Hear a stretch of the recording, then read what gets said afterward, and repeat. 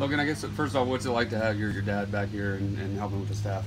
Well, it's pretty good for me because, I mean, I grew up with him. Like, he taught me how to play baseball.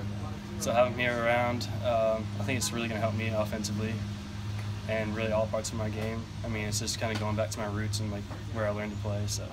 How much has he really mentored your game since your freshman season last year here at Clemson? Well, that was minimized because we lived 3 hours away, but now that he's here, it's everyday occurrence. So, like, I think it's really helping me a lot with my swing and pretty much everything, honestly.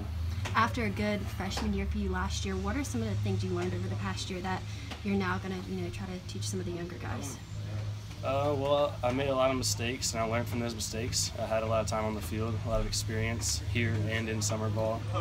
I think it was somewhere like 105, 110 games, so there's a lot of experience on the field. I learned a lot of things, and just kind of try to relate that to the newcomers and try to help them not make those mistakes.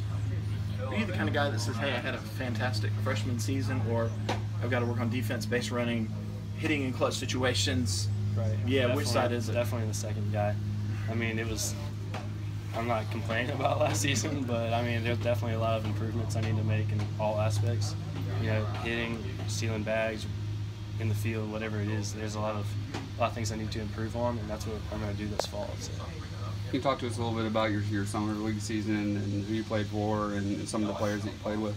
Well, I played in Cape Cod with Falmouth, the Falmouth Commodores. It was really fun. We had a great group of guys up there. I think for me, it was more just kind of learning the struggles of playing every day, like in and out every day, being on the field all day. It's more like a professional lifestyle. Show up at the field around lunchtime and you don't leave until 10 every day, over and over and over. So learning those struggles was hard for me at first, but I think I started to get used to it at the end of the season. So I think it was good for me. Wooden bat? Yes, wooden bat. Yeah, What's it like swinging that wooden bat? Really, probably maybe for the first time in your life. Well, we do it every tournament so when you're younger, but it's nothing like that doing it every day. But I think the first 2 weeks, I would say, 2 or 3 weeks, it took a while to get used to it, just from as something that you get jammed on, breaks your bat instead of maybe floating over the second baseman's head, whatever it may be. But I think after the first couple of weeks, you settle in with the rate of that. That's kind of really prestigious summer league. How much of a dream of yours was it to play in that league, and what were some of your experiences up there? Well, it was pretty exciting when I first found out, because I found out in the fall. Like, I knew I was going up there, but I didn't really know what to expect. Like, I'd never been through summer ball, collegiate summer ball. But I talked with Charlie Barnes last year, and who else was up there? Alex Eubanks, Brooks Crawford was up there. So I talked to them and kind of learned like what their experience was like, and hopefully now I can kind of pass mine on to the freshmen that are going up there next year, and it's exciting for them too. So. What do you look to get out of fall camp this year?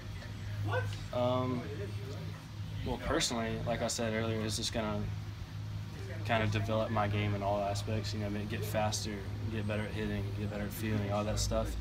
Work on my little things, and as a team, I mean, obviously we got a lot of new guys coming in with a lot of talent, so hopefully we can see how they're going to play out.